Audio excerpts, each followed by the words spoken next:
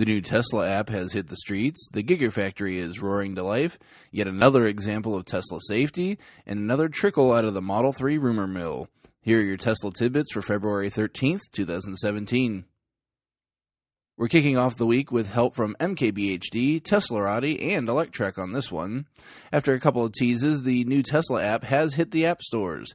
Minus the widget and fingerprint functionality, this is just a UI overhaul. However, it is a very pretty UI overhaul. On top of that, the outlets report that the app has also picked up a performance boost. So if you were hoping for seat heater control or defrost abilities if you live in a cold climate, well, that's going to have to wait. We've yet to see the Android widgets available, so if an owner out there wants to snap some screenshots and post them, it'd be quite appreciated. Marcus Brownlee, aka MKBHD, put out a video reviewing the app. As usual, it's very well done and gives a great tour of the new digs.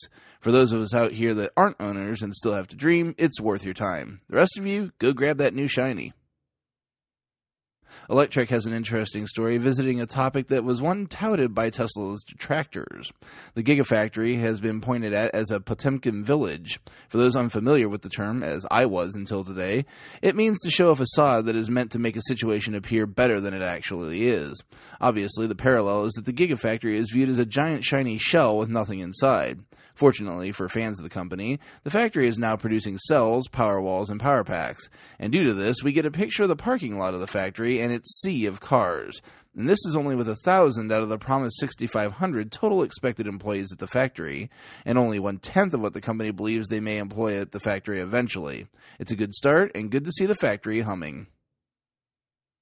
Last week saw an accident where a semi rear-ended a Model S and the owner walked away reasonably unscathed. The Drive interviewed Mike Gardner, the owner. Unfortunately for another would-be owner, Gardner was on his way to deliver the car to the man who'd purchased it when he got smashed by the semi. Gardner commented that the acceleration was, quote, nothing like ludicrous mode, end quote. He then said, quote, launch control is amazing, but this was otherworldly, end quote. What was left was a mangled trunk and yet a nigh untouched passenger cabin. Getting smeared by a 40-ton semi in most cars usually means a crushed soda can, not a pristine cabin.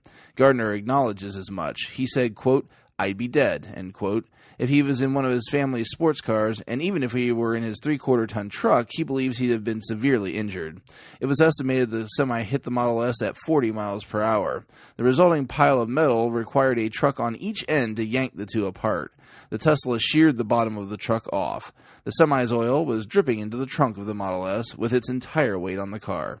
Gardner and his wife independently came to the conclusion that the entire family needed Teslas to protect them. One last bit of awesome, though sadly only a rumor. After dropping some nuggets on us Thursday, Model 3 Owners Club had one more card to play on Friday. In a tweet, they said, quote, tidbit came in, there's a possibility that pilot production of Model 3s could be destined for Tesla showrooms, end quote. So while we may not get to drive them, hopefully the rest of us peasants can get a chance to see them in person long before the deliveries begin.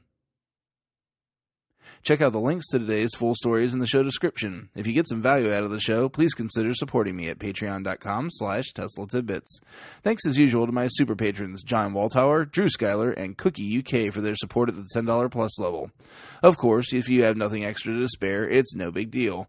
You can still support the show for free with positive reviews and by spreading word of the show. If you have feedback for me, the best way to be heard is to tweet at Tesla Tidbits.